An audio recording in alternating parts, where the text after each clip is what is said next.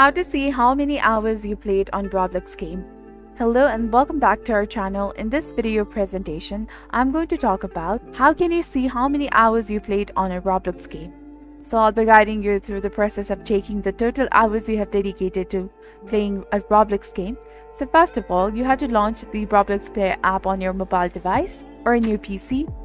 Locate and tap on the three dots positioned at the lower right hand corner of the screen if you're using your mobile phone, and then proceed to your profile section. Otherwise, you can just simply click on your profile icon and scroll down until you see the option to view your full profile and select it. While there are various details available on this page, unfortunately the feature to display the total hours played is currently unavailable. Go back to the previous screen and access the settings menu in the top right hand side of the screen.